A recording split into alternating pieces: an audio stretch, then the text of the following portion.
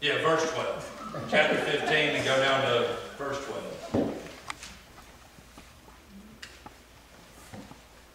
Once you get there, if you would, please stand for the reading of God's Word. John 15, verse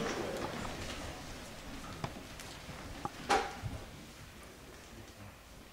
This is my commandment, that you love one another as I have loved you. The Word of God for the people of God. The question was asked in a song in the 1990s. I don't know, it was a one-hit wonder song by an individual named Hathaway. I don't know if y'all remember that, but he had a song called, What is Love? What is love? And I started thinking, you know, love through movies and music and stuff has been interpreted differently through the years. And I didn't want to leave anybody out, so I went and filmed a song that was way before I came into the world. But a lot of y'all had been here for a while.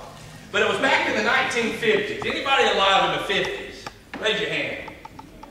Yeah, I got a few of them. There. In the 1950s, love was defined as being a many-splendored thing. There was actually a movie with, anybody remember William Holden? There was a movie with William Holden, Love is a Many-Splendored Thing, but there was also a song from that movie. It was a big hit by a group called the Four Aces, called Love is a Many-Splendored Thing.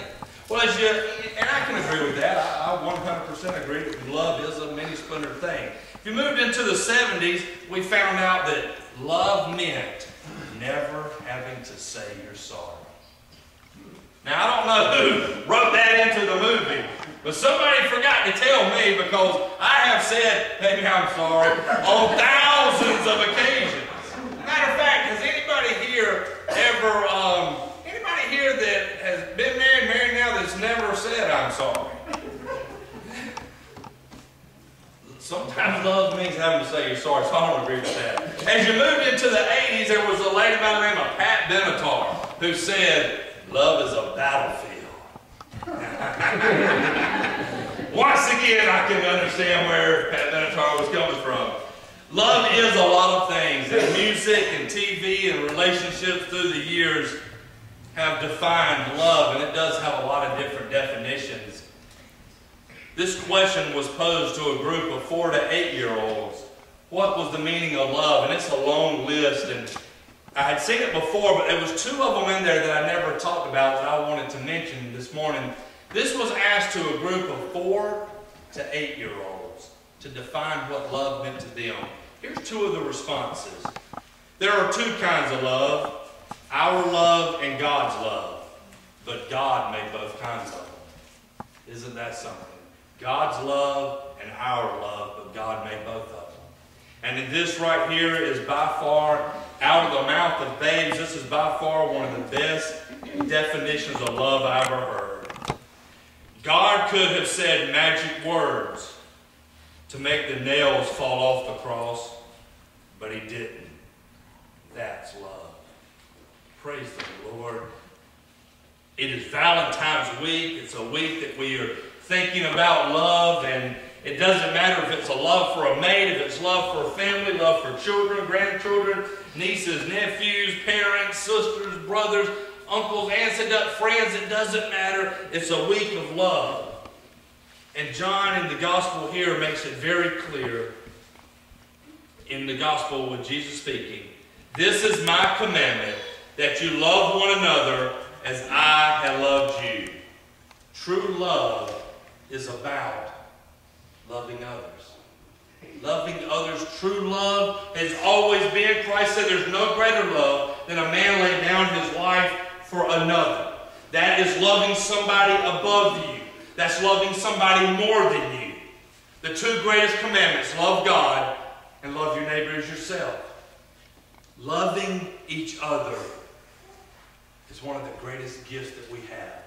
And it's a commandment from our Lord and Savior. I want you to listen to this song. It's always been one of my wife's favorite. And as I looked at it last night, I said, I'm going to mention this because it's a beautiful song. We don't sing it a lot, but every now and then it'll come across during a revival or something. But I want you to listen to these words. Loving God, loving each other, making music with my friends. Loving God and loving each other, and the story never ends. They pushed back from the table to listen to his words, his secret plan before he had to go. It's not complicated, don't need a lot of rules. This is all you need to know. Loving God and loving each other, making music with my friends, and the story never ends. We tend to make it harder. We build steeples out of stone. We fill with explanations of the way. But if we'd stop and listen and break a little bread, we would hear the Master say, loving God and loving each other, making music with my friends, loving God, loving each other, and the story never ends. It's what it's all about, and that's what Christ wanted to show us when he came. It's not about selfishness. It's not about greed. It's not about us. It's about loving others. It's about loving God and loving other people. And we've got to get back to that. We've got to get back to loving other people. We've got to get back to taking ourselves off of the pedestal and stepping down. Loving God and loving each other.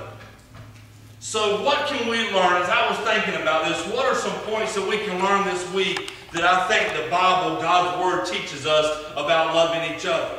And I'm going to make 5 points. And if there's a section in the bulletin that says notes, if you have a pencil, you can jot these down. But these are 5 points that I think that God was trying to get a message to us about loving each other. Number 1. People are fragile, and they need reassurance. We walk around and we put on this facade, and I'm just as guilty as anybody throughout my life. This facade that everything's wonderful. Got it all together, everything's fine, couldn't be any better. And we put up this image, but most people are fragile. Most people, they need reassurance. They need somebody to tell them. Most of them have memories of a painful past. There's some people who are trapped in their past. And there's some people that were told somewhere along the way that they weren't important. And Jesus came to make sure that we do our job by letting them know, reassuring them that yes, you are important. People are fragile and they need reassurances. They need to know of God's promise that I will never leave or forsake you. They need to know that if it all comes tumbling down, that Christ is still going to be there with them. People need to feel special. People need to feel special. I don't think we compliment each other enough. I don't think that we go and compliment each other enough. Tell people how beautiful they are, how wonderful they are. When they do something good, tell them they've done something good. I don't think we tell people enough and compliment people enough. I don't know if this happened when you were in school, but when I was in school, one of the things that we used to do as a practical joke, and it really isn't funny, is taking a piece of paper with tape and coming up and patting somebody on the back and sticking it to them with a big sign that says, "Kick me." Anybody ever seen that or done that? Yeah, a lot of y'all see it. Got somebody raising their hand. Most people wear a sign, an invisible sign that says, "Tell me that I matter. Tell me that I matter." A lot of people want to know that they matter. A lot of people want to know that they're important. Throughout the Bible, throughout the book, God is constantly telling us, "I love you. This is how much I love you." He shows us how much He loves us. He tells us how much He loves us. He compliments. He talks about how beautiful we are. And He talks about His plans for us. This kingdom He's setting up for us. Why? Because He thinks we're that wonderful.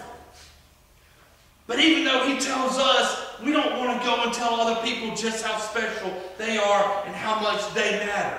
We need to get back to telling people that they matter and that they are special.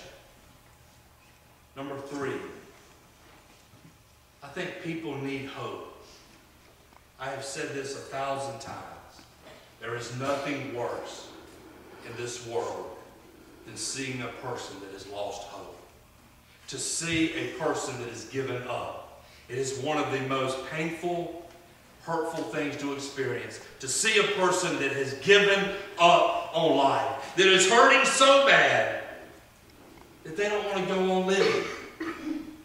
You can turn on the news, you can look in the paper, you can talk to people.